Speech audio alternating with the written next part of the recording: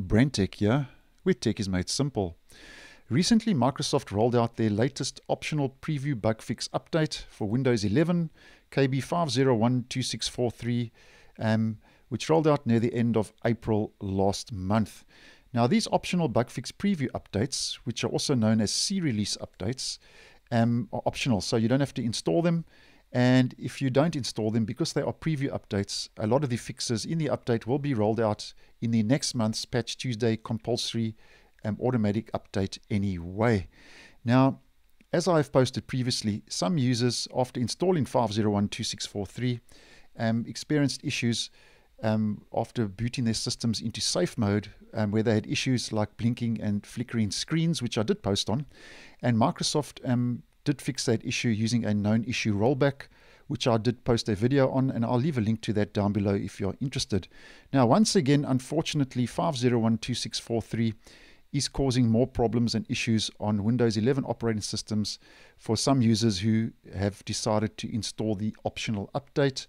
And this time it's to do with the .NET Framework 3.5 on Windows 11. And if you don't know what that is, the update just above that is a cumulative update preview for .NET Framework 3.5 and 4.8. And in a nutshell, what the .NET Framework is, in a very simple description, if you're unaware, some apps need the framework to open, run, and work and function correctly on Windows. So it's a core component of the Windows operating system on both Windows 10 and 11. Now, as mentioned, it's causing issues, this update 5012643. And on a side note, that's why I always say when these updates roll out, only install these optional updates if you are having any issues with your system. Else just leave the update alone and ignore the updates. As mentioned, a lot of those fixes will roll out in the next month anyway.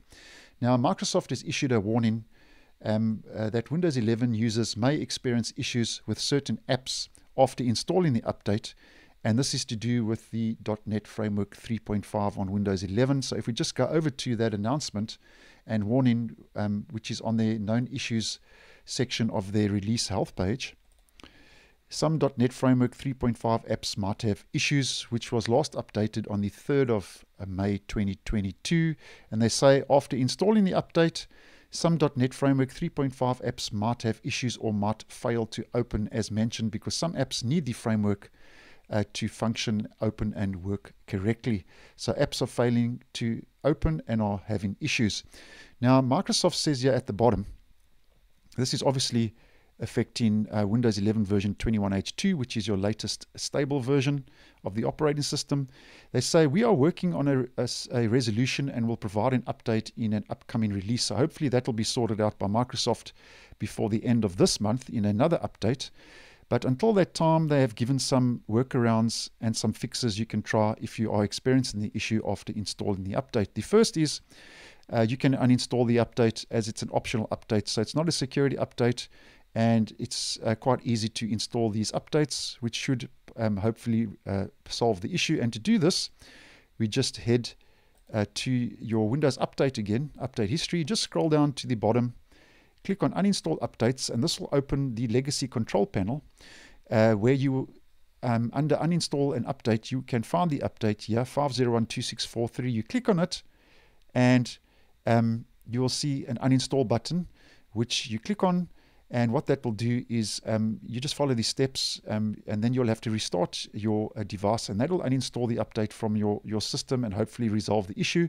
And if you click on it and you don't see uninstall, it means then that you have run a disk cleanup, which will remove some aspects from the updates in the Windows operating system, and then you won't be able to uninstall the update. But if you haven't run a disk cleanup, you will be able to uninstall the update from the Legacy Control Panel. And something else you can try that Microsoft suggests here in their post here on their release health page is you can try re-enabling the .NET Framework 3.5 in the control panel. And to do this, we just head over back to the Legacy Control Panel. And this time we go to the Control Panel Home, Programs and Features. And here you'll see Turn Windows Features On or Off. And if you haven't got the update, the little box checked next to .NET Framework 3.5, just enable it by clicking on the box. And if you have it enabled, and you are experiencing this issue, just disable it and then re-enable it again, and then you just follow the prompts, and you might have to, not all the time, but you might have to restart your machine after those that .NET Framework 3.5 has been applied, and that could possibly resolve the issue. And then another way you can enable .NET Network 3.5 is by running a command prompt if you are an IT admin. And to do this, if you don't know where command prompt is, you can just do a search for it, and then all you do is you go to command prompt, right click on it, run as administrator. And I'm not going to enable 3.5 because it is already enabled. And then you just copy and paste this command into command prompt, and once you've pasted it in, it will re-enable the .NET Framework 3.5 on your system. And I will leave a link to this